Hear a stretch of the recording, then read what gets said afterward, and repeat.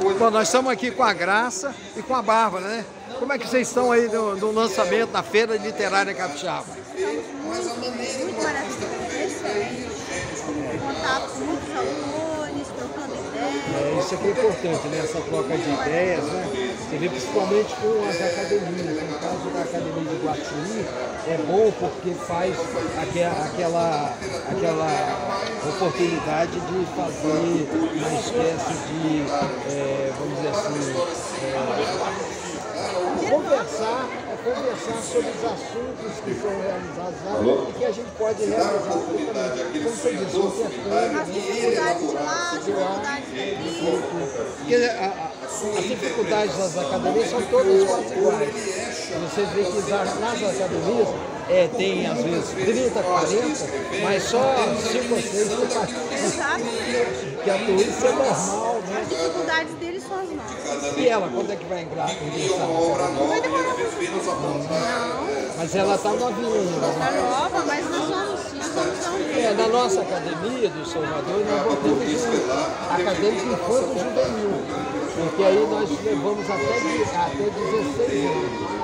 Né? Até 16 anos, a ingressa como infanto juvenil e depois assume a parte da atividade. Mas é isso. E aí, como é que está o seu projeto cultural para o futuro? Você pensa em criar, fazer mais livros?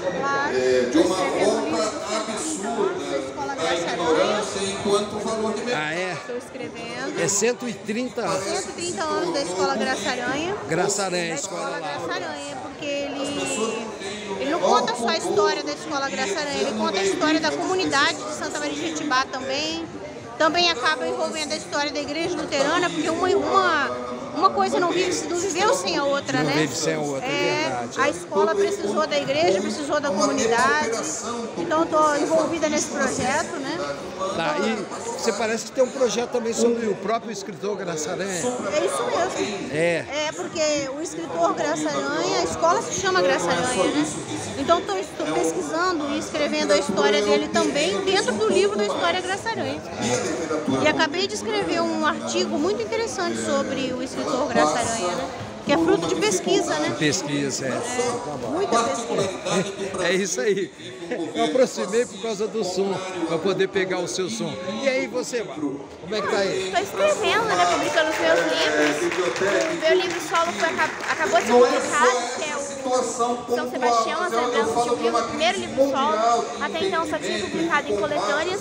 E tá aqui, é uma experiência, né? Uma grande experiência, que eu estou tendo contato com outros autores que têm uma experiência de vida, conhecimentos maiores que os meus. Vi vários livros também, estão sendo muito interessantes. Isso, tá bom, Bárbara. Obrigado aí pelo depoimento, tá?